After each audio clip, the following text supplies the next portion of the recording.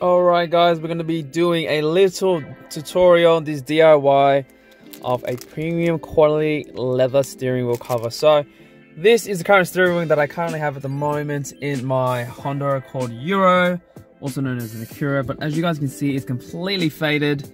It's got a massive rip on this side right here, and it is quite annoying to use while I'm driving.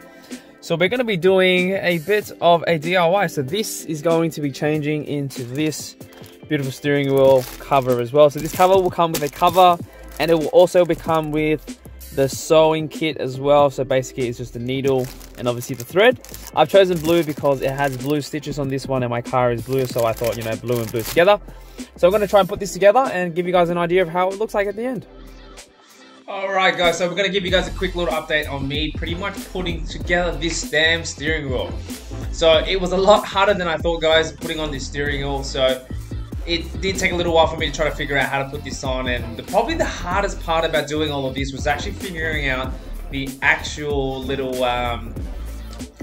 sewing needle and trying to figure out how and where to put it in to start it off, to be honest with you guys. So to give you guys an idea, if you guys are looking for obviously steering wheels and you want to obviously change the look of it to make it look really good, you definitely do want to consider getting one of these steering wheel covers, guys. It's an actual really nice little piece. It actually feels genuinely really nice. It feels like a really nice sort of leather Fox jacket. That's what that sort of feels like. So the first thing you're going to do is you're going to have the leather steering wheel cover. It's going to come with a needle and it's going to come with the thread included as well. The best part about this, guys, is the threading. It's already there. So all you guys really have to do is just pretty much put the thread into the thread that's already attached to the steering wheel, and it's already there to go. You don't need to make your own holes. You don't need to make your own path. It's already there. All you've got to do is put the thread that they've supplied to you, put it into the holes, into the thread, and then tighten it up, and then away you go. So it is a long, lengthy process. There is enough thread for you, trust me. And then once it's done, it looks pretty damn good. Alright, so I am about half an hour in, but I've had to reset and redo it because as you guys can see, the threads are not even. So I tried to find a couple of different ways to do it, but I ran through a couple of different problems. So I'm going to stick with this stitching style instead of this one.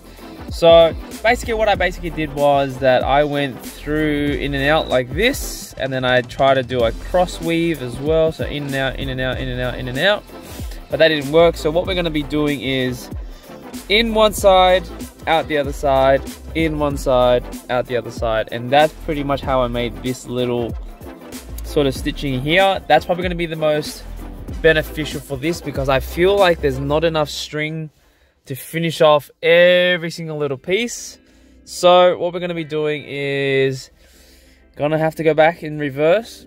I think honestly this will probably take somewhere between 2 to 3 hours to get it done properly, but we'll see how we go once we are done, and if not, it'll be the next day. Alright guys, so we are at the next day, just to give you guys an idea, and this is the update on the stitching. So as you guys can see, it's slightly worse here, but it gets a lot better up here. So the initial stages of what I found out, guys, basically that if you do end up stuffing it up, this is what's going to happen. So a common issue here is that if you don't go through the threads properly, or if you start yanking things out, this is what's going to happen. To be honest, it's not too much of a fuss for me because this is a daily for me, nothing too crazy, and I'm looking to sell this car in a short period of time, so this is just a temporary fix. But this is the style, is how I went with the thread. So what I pretty much did was in here is basically through one, through the other, through one, through the other, through one, through the other. So basically how it works, if you guys can see here, for example, there's one thread, two threads here. So one thread will go into the other one over here, and then this one will go into the new hole. So they never double overlap. It's always one new hole to one new hole, and then from there into this one, and then from this one into that one, which will give you this sort of result. There's going to be a couple of other ways that people do this. People do a double, people do basically a through in, through out, and then pull out. But that's pretty much what I'm doing. I have quite a bit of thread still left. I was honestly scared that it wasn't going to finish all of this, but it looks like it's happening so far.